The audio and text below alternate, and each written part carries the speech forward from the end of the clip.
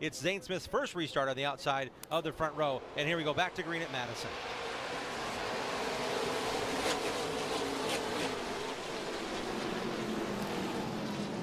Zane Smith could be in trouble here. He's got that outside groove. Can he make it work around Chandler Smith? What a run he gets off of turn number 2. He noses out in front of the 15, but can he complete the move? Chase Purdy right behind this pair, ready to pounce. Zane is driving so hard right now. These are tighter corners than Toledo Speedway, the track most similar to it on the schedule. Zane went into turn 3 last time so deep, he was a groove and a half up. Luckily, he had the tires underneath him and the wherewithal and the talent to get through this corner. Turn 4 comes up in a big hurry if your car's a bit wider than you want off of that exit of the corner. Smith does a nice job. Look at this, almost a crossover to the inside of Chandler Smith, filling the mirrors down. He filled the hole in a hurry, knew that he couldn't last on that outside groove many more laps. Now pulls right in front of his MDM teammate, Chase Purdy. Remember, Purdy had a great run at Toledo just a few weeks back. A second place effort. He comes into this one second in the Sioux Chief Short Track Challenge point standings. By the way, the leader of the race is third in those standings, and the man that sits behind the 8 car in the leader 15, Zane Smith, leads the Sioux Chief Short Track Challenge. That's what's great about this series. You've got championships within the Short Track Challenge Series, the General Tire Super Speedway Challenge, and the overall 20 race championship. These youngsters are hard at it. MDM Motorsports has put together a great program. For drivers that have not been here before, Sheldon Creed and Zane Smith, they have adapted well. And look at this, Natalie Decker. She finished 5th at Daytona with a very fast race car she won the pole with. Tonight she's fighting for it. Turning the wheel off the corner. She got under Riley Herbst early for position. Now she's going after Colby Howard here. This is the battle for 6th. 6th place on the line here. Colby Howard on the outside. I'm impressed with Colby Howard as well, the driver out of South Carolina. He came into Salem, ran really well there, scored a good finish, a top 10, and now coming into this race, his second start in ARCA. And Colby Howard, who has won 3 races at Greenville Pickens Speedway in South Carolina this year in the late model stock car world, has a top 10 brewing here at Madison. Yeah, his dad Rodney is here. His grandpa Buddy was a track champ at Greenville Pickens, a worn out racetrack. Tires that will go away, that's what they're used to at that racetrack in a late model stock. Paying off well for the number 78 driver, the champion Power Equipment Chevy. I found a little nugget actually. His dad, Colby Howard's dad, actually made 33 starts in the NASCAR Xfinity Series way back when it was called something a lot different, but now it's called the NASCAR Xfinity Series. Natalie Decker really proving that she is trying to fight for all it's worth here. There is Riley Herbst.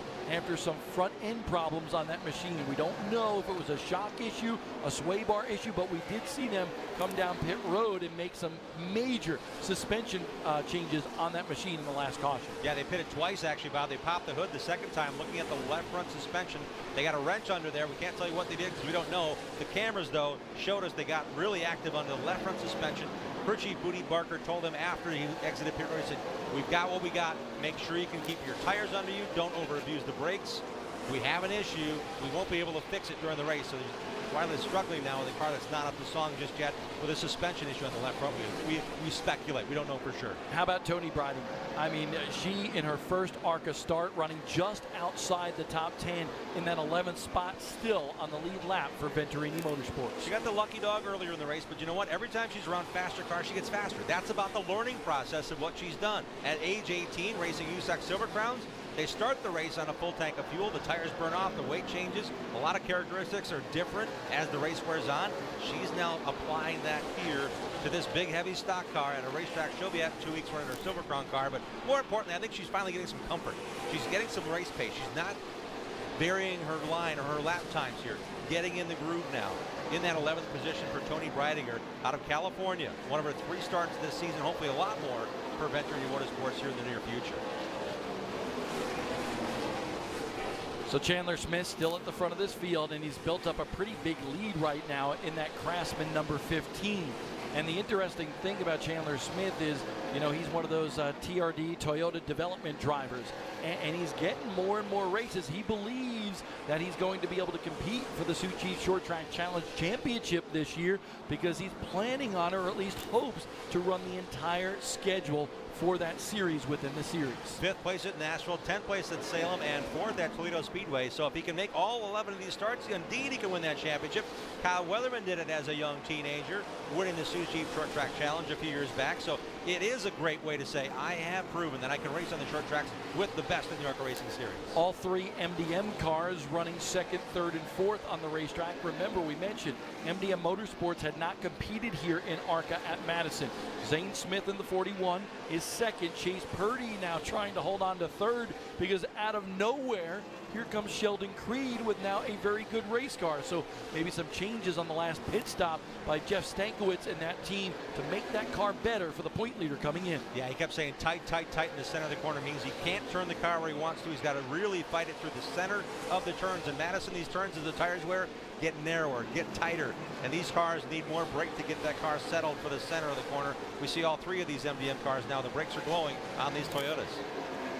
You look at Chase Purdy here, and what's interesting is Zane Smith had a bunch of starts coming into the season, but because of that, you know, it was a number of starts. He still is eligible for the Scott's Rookie Challenge. However, Chase Purdy really, with one start coming into the season. So he said, I'm really the virtual rookie out there with not much experience, and it's been a big learning curve for that driver this year in adapting to all these new racetracks. And rightly so. The only driver that has experience of this trio is Zane Smith. He finished second here a year ago with Venturini Motorsports, his best run with them in 11 races before switching over to MDM towards the end of 2017. He led 33 laps, so he kind of has a feel in the flow of what could happen here late in the race. Look at this right here. Eddie Thatcher in the 20, the 23 of Brett Holmes. Thatcher running in 7th, Holmes is in 8th, but Riley Herbst is right there. Even with all his issues with that race car, he's still in the top 10. Looks like he's almost three-wheeling it there off of turn number 4 in the 18 machine. Riley Herbst definitely having a tough time with that race car. You can see the juxtaposition of that race car, how it lifts the left front up into the air. That's not how it's supposed to be here. And Riley Herbst, we mentioned, a very busy weekend for him. Right after this race, flying to Iowa Speedway for Saturday and Sunday to make his NASCAR Xfinity Series debut. He's got it easy, though. He only has to be there by noon tomorrow, on track at 2. Got all time this late. Well, his mom and dad are here. Lori and Troy are ready to take him over there. He's got actually somebody flying with him as well. Brandon McReynolds, who's spotting for Zane Smith, currently running in 2nd. McReynolds is actually flying over to be the spotter for Noah Gragson at Iowa Speedway this weekend. It's such an important deal to have a driver with these youngsters of any caliber. Mike Bliss is the... Contact in a battle for position there. Brett Holmes into the left rear quarter panel of Eddie Thatcher. Spotter Nick Montra on the 23 saying, I think you're clear, he just moved up the racetrack. I'm just saying he might have said that. Look at this run by Brett Holmes late in this race. Nice job getting this car back to where he wants it. And the number 23 machine back in the 8th position, now getting 7th away from Thatcher. You know, Brett Holmes had a good run at Toledo. A very good top 5 Got in the wall finish. there, Bob. Thatcher did get into the wall in the 20. But Holmes, I said, did you bring that Toledo car? He said, no, I brought the Salem car. I said, why is that? He said, remember before that pit road mishap and that contact that kind of messed up the front suspension, they had driven up from outside the top 10 to 2nd. So that's why he brought that car here. And so far, a decent run for the 23. Riley Herbst down to the inside of Thatcher, moved Riley Herbst up to 8th.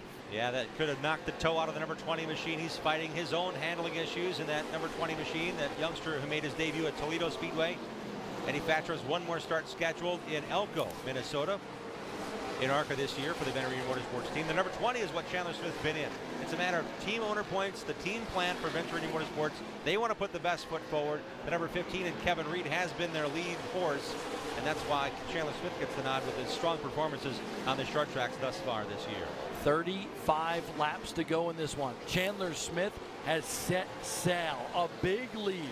But the MDM boys battling for that 2nd spot here at Madison. We still got a long way to go. Over 30 laps here at Madison.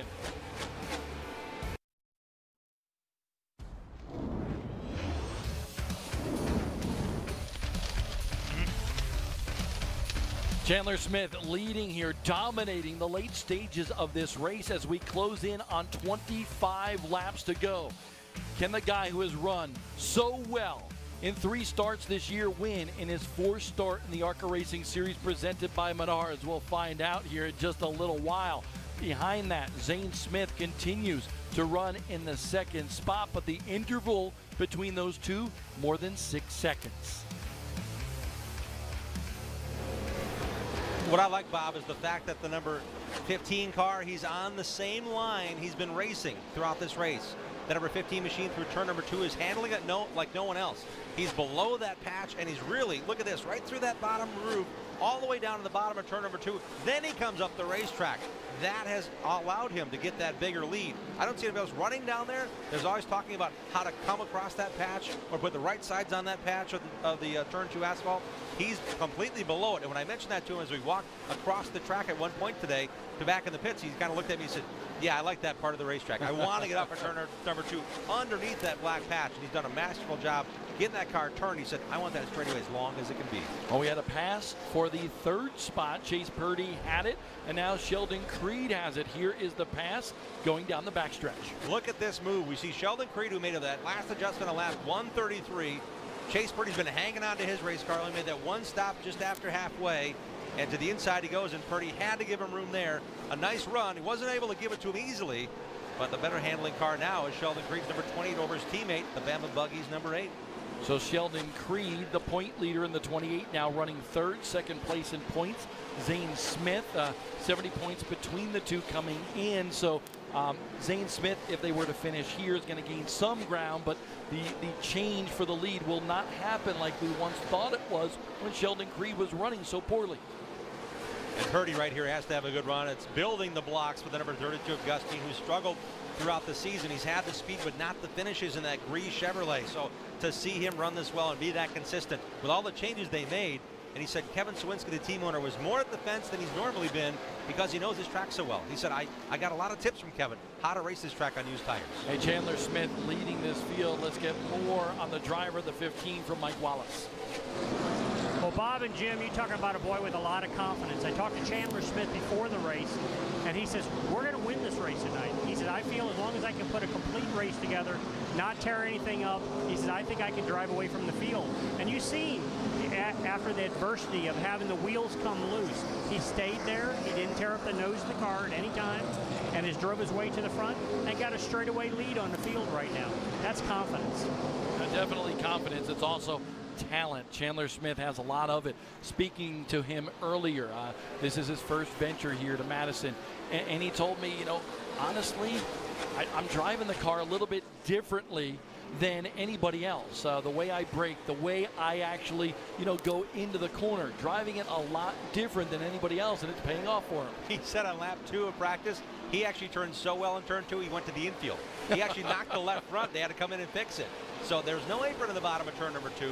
So he said, I learned quickly this car turns really, really good. So he had to kind of get used to this racetrack with a car that he had to fix initially on the opening laps of practice. And Kevin Reed, who is the crew chief for Chandler Smith here, built those cars for Venturini Motorsports, the new Rowdy chassis that the Venturini Motorsports has. That team has a couple of them at this time, and honestly, for Chandler Smith, it has really paid dividends, and that kid is one of the future superstars of our sport. So is Zane Smith, running 2nd. The former Lucas Oil Off-Road Racing Series Pro Light champion, Sheldon Creed, in 3rd, and Chase Purdy, who won, I think he won 10 races down at Greenville Pickens Speedway just a couple of years ago, hoping to get back to victory lane. Last year, 5 times a runner-up on the NASCAR Can-Am Pro Series East. This year, a runner-up finish at Toledo. Natalie Decker running well here at Madison, and we expected that, currently in 6th. She's had a great run now by herself, getting that pace. I know she followed her teammate Chandler Smith for a while in practice, and she was right there with him. So we know the speed's there. Natalie's confidence is growing. She mentioned the injury earlier. She had a hernia operation scheduled right after the race in Charlotte.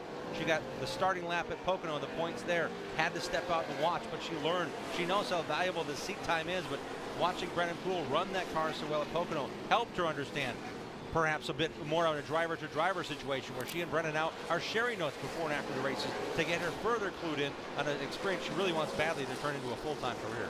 Riley Herbst hanging on right now. 12 laps to go in this one. Herbst currently being scored in the 8th spot. We know some sort of front suspension problem on that NOS energy drink number 18. So he has done a good job, the teenager, just to ride, to get that top 10 finish and not get himself into a precarious position. He's currently being scored 1 lap down now in 8th. Yeah, he's had a good run. He got up to 7th. He was racing quickly with some other cars, and now it seems like the handling has gone away again for the driver who had the lead. Now he's slowing. It looks like he may be coming to pit road. Hey, this guy has got some mojo going. We talk about that momentum at the top of the show. Gus Dean has it. 6th place at Pocono. A great run, top 5 finish at Michigan 1 week ago, and now comes into this place where he contended for the win 1 year ago, and now is currently running in the 5th spot, going for 2 consecutive top 5 finishes. This Kevin Sawinski Wintron team starting to turn things around. Trouble for Riley Herbst. We saw him slowing, but even more so right now. Staying on the racetrack, trying to finish it here. We're under 10 laps to go. We see the right front sparking. There's a whole lot going on with that car, trying to salvage the finish, not on pit road, but on the racetrack at a slowed pace. So he's going to ride this one out, it appears, in the 18 machine. ARCA does have a minimum speed, so he has to adhere to that rule around this racetrack, and the officials in the booth right next to us are definitely keeping an eye on that. But you can see a lot of trouble there and a lot of smoke coming from the back end of the Riley Herbst machine.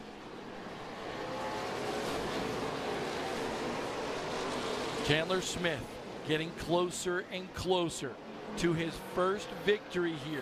Just 7 laps to go, and now a 9-second advantage over Zane Smith in 2nd. Great run here. Again, he takes his corners a bit differently. Some of the cars, even Riley Herbst's car for the Smith team is a concern. He's getting cleared a lot. He's getting told where he needs to be on the racetrack.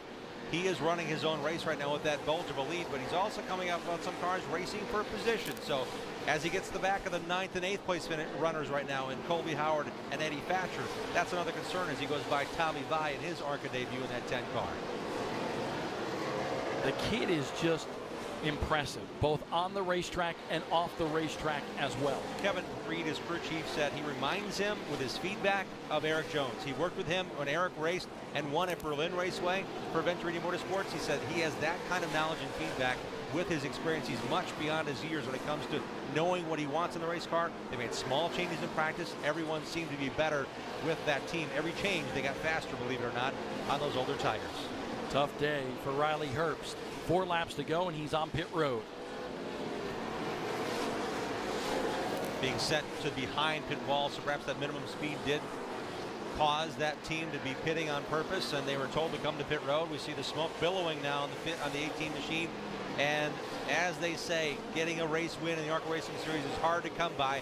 Venturini Motorsports has 3 victories since 2011 here at this racetrack, including one by Alex Bowman, who's racing on Sundays in the NASCAR Cup Series. This is exactly where Chandler Smith wants to be. He's been noticed by Toyota Racing Development as a driver they want to place in places he can run well. Venturini Motorsports is a development team with Toyota ties. So is MDM Motorsports. This is a great opportunity to showcase on Live MAV TV what this young man can do with 1 lap to go, Bob.